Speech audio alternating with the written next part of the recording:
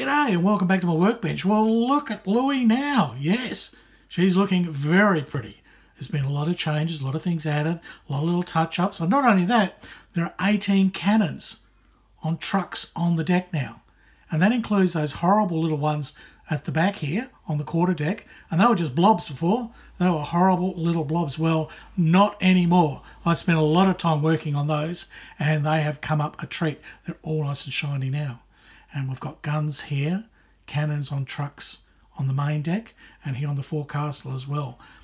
That was a lot of work, especially to clean up those trucks. Those are actually the trucks that were originally there, all covered in glue. The barrels aren't. I had to source alternate barrels. But if you'd seen the previous videos, you knew what a mess things were. I spent a lot of time touching it all up. All right, well, would you like to see how I did all that? It was a lot of fun. Roll the music.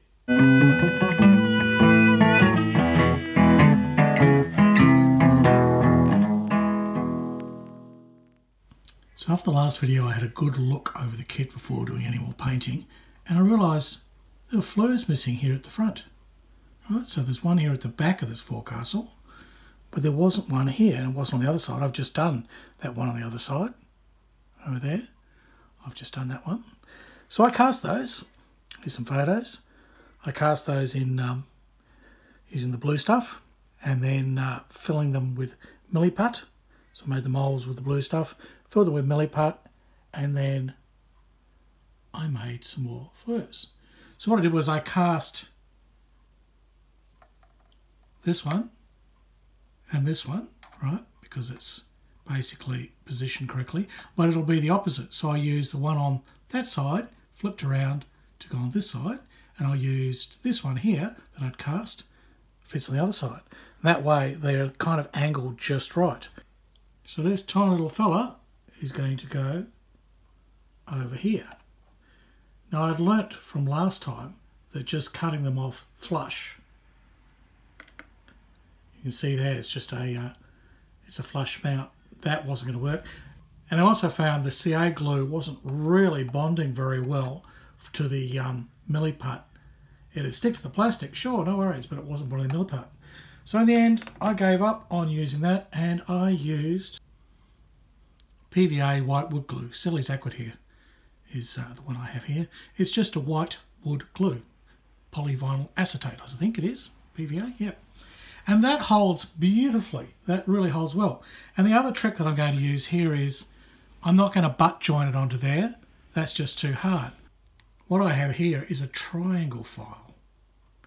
And it is just the right width. The width of this triangle file is the same width as the base there. So this fits perfectly. All I have to do then is to rest this file across the top and then file out a groove until the top of the file just is as level with the little post there. So I've got a perfect little equilateral V. And then I cut that out of my part. The two of them fit together spot on. You can see that over here. That one actually sat in there. Gravity, no glue at all. Was very happy. So it was very easy then to put in the PVA glue. Problem solved. That's going to be a good strong fix. The PVA allows me to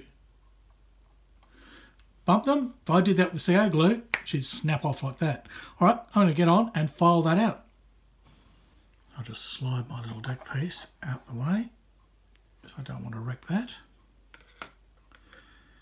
And now, beauty of my little file, it actually got a bend on the end of it. I actually pushed it too hard once and it's got a little curved end. But that's good because then I always know which of the three I'm using and be consistent. So I'll keep that pointed down. I want the midpoint there. Score, yep, that's the midpoint. And we'll just file that out.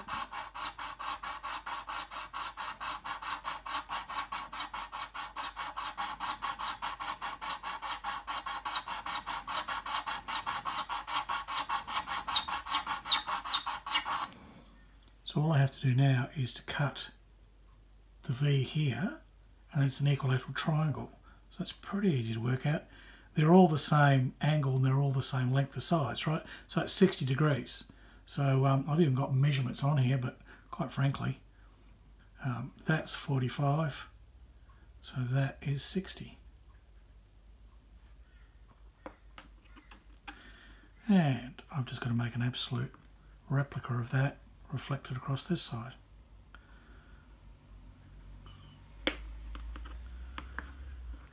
Done. Let's see if it fits.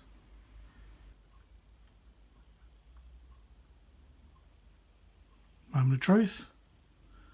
Just like I bought one. Might add a little bit of filing, but actually I think it is fitting. It's just the gilding part here is quite fat, so I'll need to put a bit of putty in there.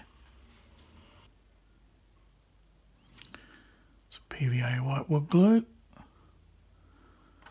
That will help fill the hole. And I've already dry fit this.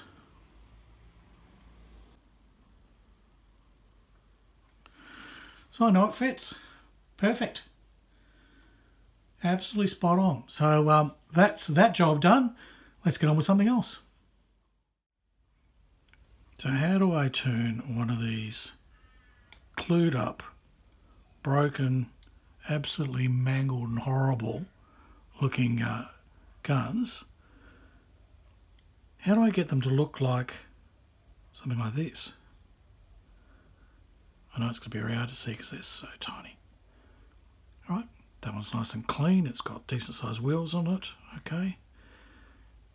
The truck is open, all the stops are on it, and the barrel is at least reasonable. And it fits in nicely. So that one is not too bad. That'll paint up really nicely. Well, you could cheat and pinch something out of another kit. This is out of my Zvezda Archeron frigate kit, and it's 1/200, and it should be like probably an 18 or 24 pounder. Ends up being about the same size, but the detail just isn't there. It is so cheaply and poorly moulded that to try and make that look half decent, well, for a start, the barrel is moulded into the truck, so you know you got a lot of work. But I managed to find a way to turn this horrible lump of glued up gunk, right? He's got his barrels is all skew and it's glued into the wrong spot, and he's just I think it's flipped. His barrel's actually flipped on its side. It's an absolute mess. So I can convert that into something reasonable. Let me show you how. First thing we're going to do is we're going to cut off the wheels. They're all broken anyway on one side. Not one of these little carriages I pulled off were intact, so we'll cut those off. It seems drastic, but actually what we're going to put on is going to look a lot better. So it's pretty easy to cut those off. Flush with the side of the truck.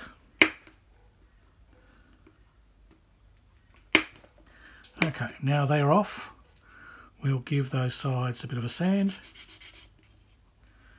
Try and get them flat as possible. Let's have a look. Just remove the glue. Try not to remove too much of the plastic. Okay, yeah, we'll probably get away with that. That's fine. Now, we don't want to wreck this thing completely, because that's going to happen if we start savagely cutting in. So what I need one of these. Now, this will hold in shape. I'm going to use this a lot through here because it is going to be very helpful. So using that, I can now keep that thing from flipping away. And I need to see if I can prise that cannon out. Some of them came out really easily. Some of them were quite tricky. So the first thing I do is see if I can find those wall edges and just gently score down. And we might be in luck here. I can hear some snapping. Because some of them, all I did was this. Okay. That's actually gone in really deep. It's gone in well. So back to my apparatus. Yep. This is actually going to be an easy one. So yeah, that's gone in really deep. That's fine. I've actually hit pay dirt there. With some of them, I scored and then nothing happened. That was, the cannon was so severely glued in that I needed to use a razor saw, but I won't here. I won't need to use a razor saw, okay? So I managed to actually just get them out. I've been very lucky with this kit with a number of things I've been able to repair. So okay, now that's out, what I need to do is again protect this. And I'll use one of my diamond files. Got quite a selection of diamond files here. Now I have one that is a square. It's a square form shape. So that will go in, holding this as I can. I can try and get in there, clean that out. And this one's actually not too bad. Some of them were really easy, and I've lucked out the one I've chosen to do on camera is actually one of the easy ones. Some of them, as I say, I had to get the razor saw in and be really gentle. Okay, that's quite good. Now, you don't want to take out this little lump there. And then some of them I started scraping all that out and cutting that out. Don't, that's a stop. That's so that the cannon doesn't completely tilt over and go skyward. So keep that. What you do want to do is find where the groove is. Supposed to be a slot here, and that is for, on the edge of your cannons, you've got little arms there which it pivots on. Okay, I'll show you a nice clean one. Now this is the actual kit part. These are little 8-pounders, and they get used in the forecast as well. So there were 4 of them left over, but I will be using those in the forecast. I need them for there. So we will need more barrels, and there's a couple of ways we could do that, but I'll talk about that in a sec. But anyhow, the barrels have those little lumps that stick out, and these are actually correct to scale. First I thought they look really big and fat, you know. They're not. They actually are that thick. If you have a look at some photos of cannons that they've restored from this period, they actually are that thick. So that's quite a big groove that you're going to need in your truck, and it simply isn't there. You probably won't be able to see this. There's this pissant little groove that they put in there, absolutely useless. So what I found is you need a triangle file, and being brave, find that spot. There it is. File down quite a way. Maybe you can see now there is quite a groove there. Quite a groove, and it's approximately a V shape. We'll need that circular, so now I'll go to my circle diamond file and I'll just smooth that out. And then when we put our barrel in, so can you see that groove is just right? You've got to actually dig down quite a bit, probably 1.5, nearly 2 millimeters into it. It seems like you're going quite a distance, but if you don't, the cannon's going to sit far too tall, and then it won't actually poke through the holes in the railings where it's supposed to go. Because remember, I've gone and put a wooden deck on this. Even though that's a tiny amount, probably less than 0.5 millimeter, these things all add up, and we certainly don't want the cannons so that they have to actually point down to the water. That looks ridiculous. Which is the problem he was having, actually. If he'd had a look and realised that these grooves weren't deep enough and dug them out, his cannons might have sat a lot better. But then again, he used so much glue that it was an absolute mess. All right, so we have a truck, and we have that. We just need to tidy it up a bit. Let's have a look. The bottom of it's looking a bit awful. So we'll just flatten that out a bit. Getting all the gunk off the bottom is also going to help this sit nicely. And is it level? No, it's a little bit wonky on that side. And this is important too. Get your bottom level. Yes, that's much better. So that's quite good. Continue to clean out any gunk in there. The barrel is going to hide most of this, but doing a good job now means you have less to worry about later. Now, one of the biggest problems is with all the glue is you might have lost the little steps here. I don't know if you can see them. Those tiny little steps.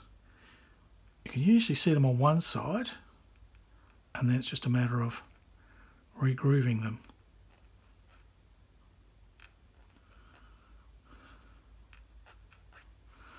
Those ones weren't too bad. I'll do a better job off camera, but basically again I can use my square file to mark those grooves as best I can with those steps. I basically step down.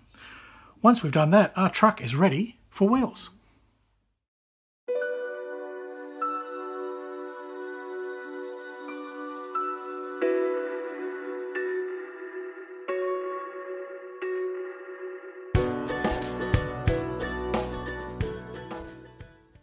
For those of you wondering, the rod I'm using, it's fluctuating, 1.4 millimeters. Okay, so nearly 1.5 mil rod sort of thing. It was hard to know the exact size the wheels should be on these carriages. I tried to match the ones on the model and they ended up being oversized. So it took a while until I referenced some photos and I went, oh, they need to be a lot thinner. So for me on this model, there are only 8-pounders and they're only on the quarter deck. So this will be fine. They will all match. They'll be fine. On the forecastle, the 8-pounders there, they're all sitting just on fixed stands. So they are not, they're carronades, I suppose. They are not basically cannons on trucks. So as long as I'm consistent with one group and the wheels look about, approximately to size, I'll get away with it. Okay, how do we get the wheels onto the cannon truck? I'll show you how. You may have noticed I've used these little forceps type things. They're tweezers that just hold shut, right? And I've got them in there into the cart for the cannon because they're a triangular shape. Well, they're tapered, right?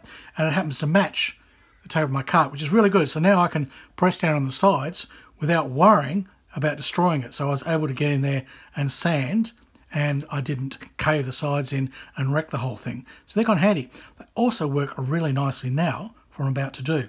I need to get those little wheels on there. And I know those wheels aren't perfect, but it doesn't matter because we will sand them down later.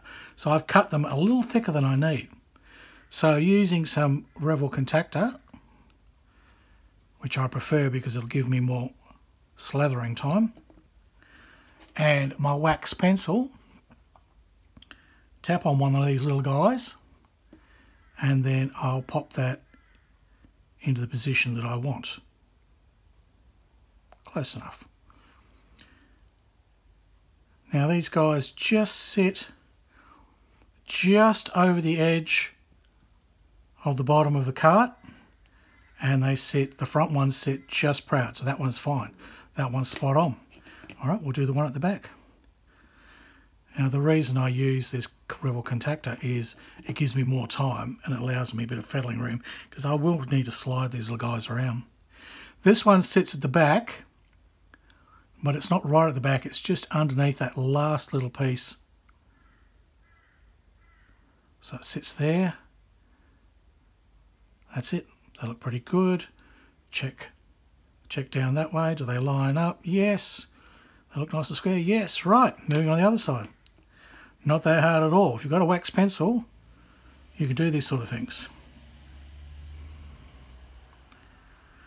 And we're supposed to be in lockdown today, but there has been a ton of cars. This is about my 5th take of doing this. Ton of cars. I don't know what these people are all driving around for. We're locked down, guys. Lockdown kind of means that stay home. Okay, so I just eyeball this. See how they look. Yep.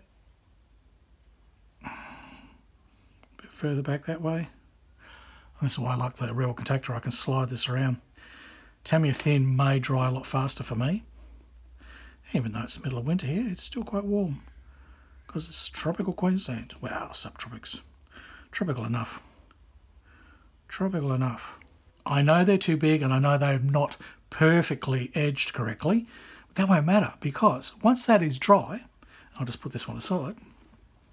Here's one I made last night and it should have dried. So I'll just slide my little tweezery things all the way in to protect this so that I'm not going to be pushing against those walls without wrecking things. Now you can see how fat they are. So what I do is I'll bring in my sanding block very gently, but this is quite a good sanding block. Another reason that I've used the Revel contactor is it gives you a really good gluing. Like if you leave it to set, it it will seep in, it'll get everywhere. There you go. So that's coming down already. I've really got to be careful I don't go too far.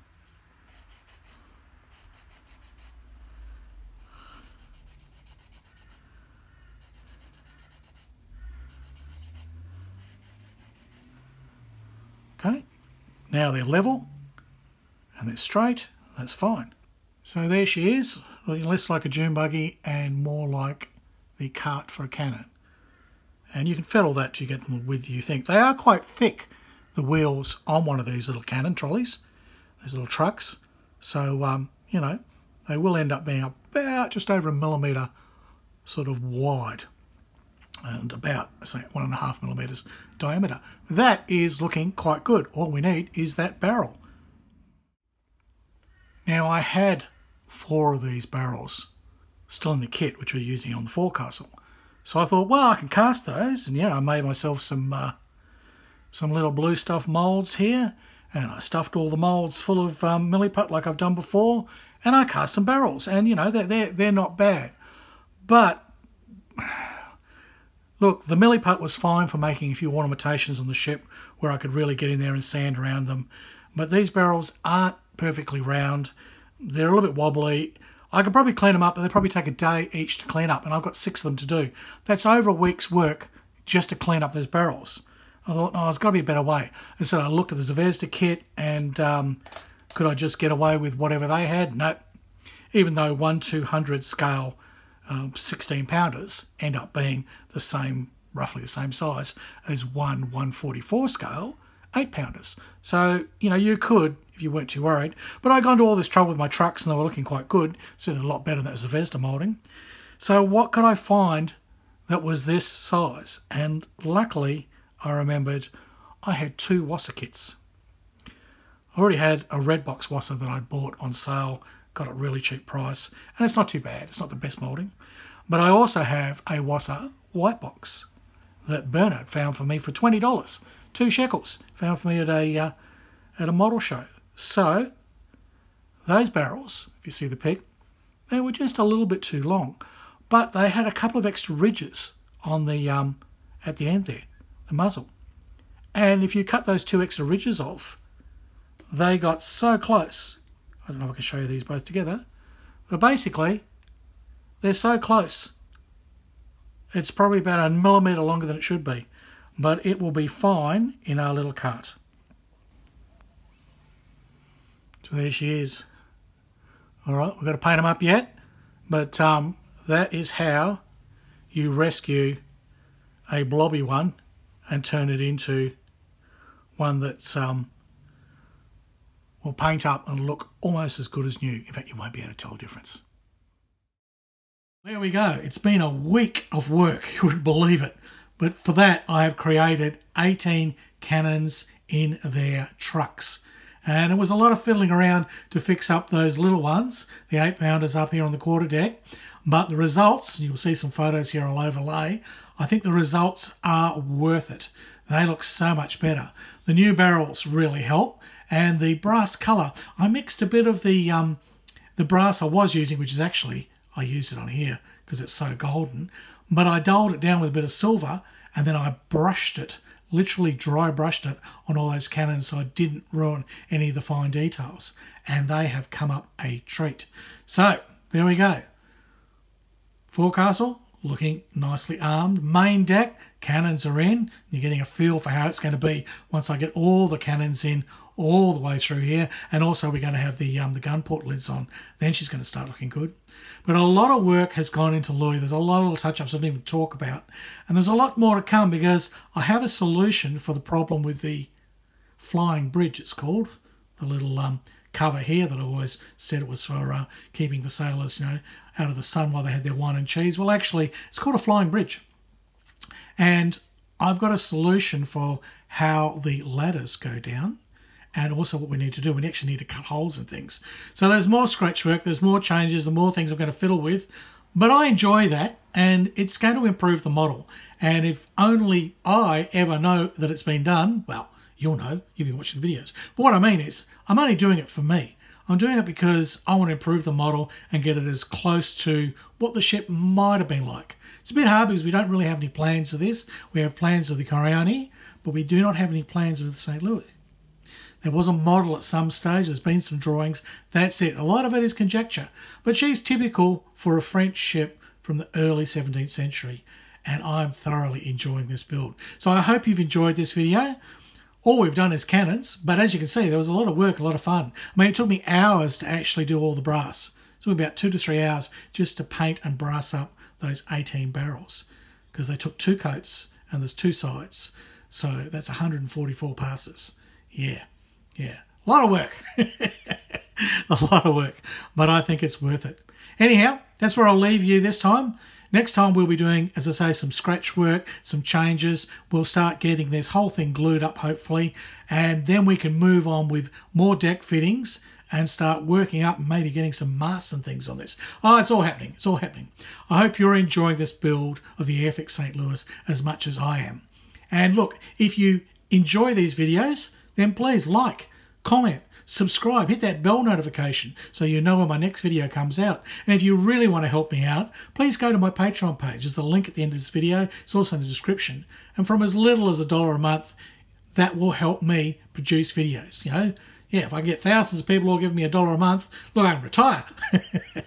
Not that I'll ever retire. I'll be building ships in my retirement. But you know what I mean. A little bit would help me out. And you get to see the videos early and advert free. All right. Well, I'll stop waffling on. I need to go and make dinner and feed the cat. Yeah, exciting life it is. Okay, goodbye from Australia, and it's hooroo from Harry Houdini.